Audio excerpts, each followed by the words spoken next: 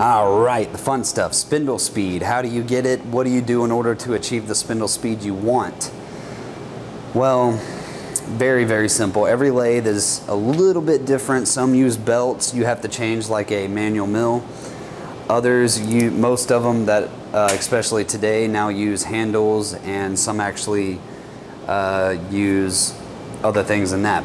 But very basic, very simple. They come with a chart. And this chart is telling you how to position these 3 handles in order to get the spindle speed you want. Let me zoom in a little bit. Okay, these are the different spindle speeds that I can achieve. All right, the H on the left stands for high gear, which includes this A and B, which is 1050, 350, 720, 240, 1500, and 500. All right, the low gear is the bottom half of the chart, which is 112, 37, 77, 25, 54, and 160.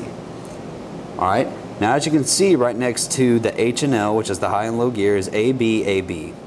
If you take that A and follow it all the way across, it's 1050, 720, 1500. B is going to be 350, 240, and 500.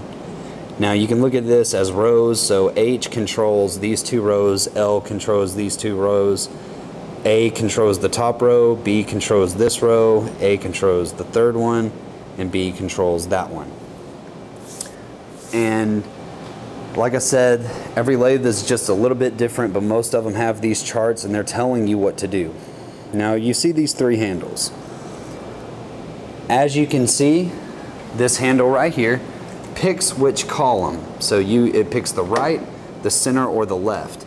Now notice how I'm not able to actually position that. Well, I actually have to put my hand on the chuck and spin the chuck, and as I spin the chuck, I'm able to move this handle and pick which column that I want. So I'm going to go to 1050. So I'm going to put it on H. Now I need to be on A in order to get to 1050. And that is this back handle right here, which on the base of the handle it has A and B.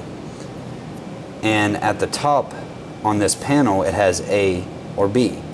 So I pick which one, so I want it on A. So I position the handle towards A. And I'm in high gear is what I need to be in. Right now on the base of this front handle it's H and L for high and low. I have it on low right now, which is right here. I want to position it on high. So now I'm at 1050. Let's say we want to get to 54, which is in the bottom right hand of my chart. I need to be in low gear, so I'm going to take this front handle and bring it to low. I need to be at B, so I'm going to position it to B.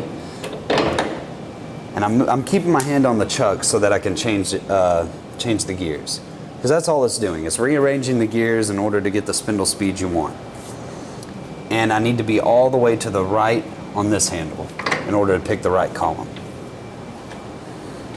And that is how you pick the spindle speeds. And we are now going to be moving on to power feeding. In order to power feed, I would highly suggest getting to know your lathe first. Moving it around, changing the spindle speeds, turning a few things, and then when you feel comfortable on your lathe, then you can start to power feed. But until then, be sure that you know what you're doing, because it can be very dangerous. Because the machine does not care whether or not you want to stop the power feed. It only knows if that handle is engaged, and it's going to keep going. It doesn't care that the chuck is there. It does not care that you care at all. It's going to keep going no matter what. So be sure that you know what you're doing when it comes to a manual lathe. Other than that, if you guys have any questions, please let us know.